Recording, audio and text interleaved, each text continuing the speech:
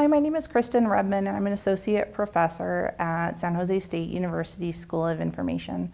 I'm so pleased today to bring you some really fantastic information about TV WhiteSpace, which is a networking technology that's rather new and being implemented in a lot of countries, or excuse me, a lot of communities around the nation and even internationally.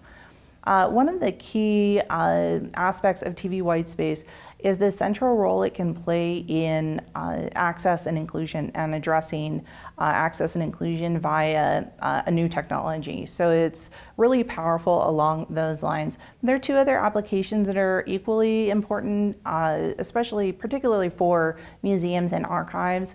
The first being the opportunity to engage in distributed programming.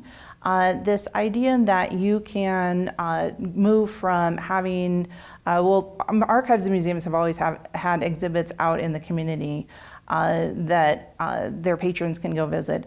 But the opportunity that TV WhiteSpace presents is to create a context or a learning environment out in the community in a distributed space where their patrons could go visit the site and have access to the internet so that they could engage in really rich learning activities, engage in multimodal activities. If you've designed activities for your schools or other community members that would go along with a particular site, then now you could provide internet at that site, even if it's a rural or even a geologic formation out in your community, or maybe it's a site of an historic battle.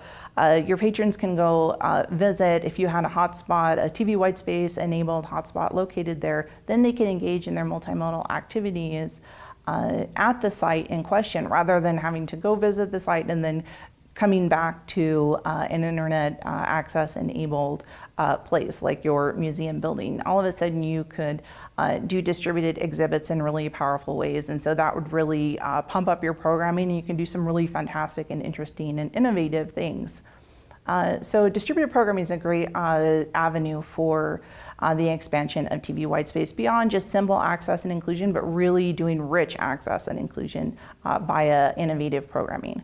Another really interesting dimension of TV WhiteSpace is the potential it has for disaster planning and preparation and crisis response. So one of the unique things about TV WhiteSpace is that the units for TV WhiteSpace are portable so that they can be moved in times of crisis. So if we have a library or an archive or a museum that has a main TV WhiteSpace module implemented within the building, then the hotspots that exist out in the community during a time of crisis can be moved with a population that is in crisis, for example. So for example, if you have a situation of a fire, then we know that populations have to evacuate, they have to move. A hotspot that normally resides in a park can be moved to a shelter, or it can be moved to a special information center where community members are gathering to find out information to help them respond to whether it's a disaster or a community crisis.